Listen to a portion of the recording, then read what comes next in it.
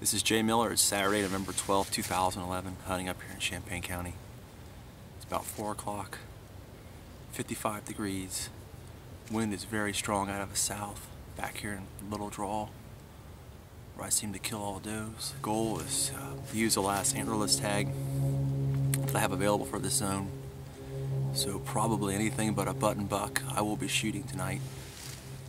The purpose of those permits is population control, and there are way too many deer around here. So I settled in, tried to get all my equipment ready to go, and it wasn't long before I had some action. About 20 after 4, I could see this 6-point up on the ridge, and he came flying past me. I thought I heard another deer back there, and he kept looking behind him, and I already killed my buck at this point, so I wasn't concerned with trying to take another buck. I was just trying to find a doe. And then I see this small doe. She comes running past me, and so I meeped at her to make her stop. Yep.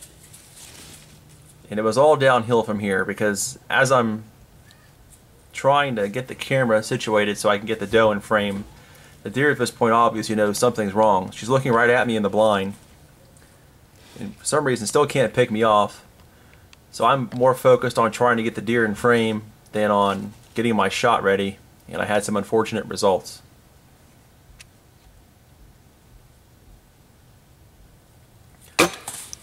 I missed a 15-yard chip shot at this doe. The only thing that happened was the arrow just barely grazed her back, and I caught a few hairs. No blood or anything on the arrow. I saw the deer run off, and I could still see her about 150 yards away, so I'm sure she was fine. Next year I need to focus more on my aim than on my photography.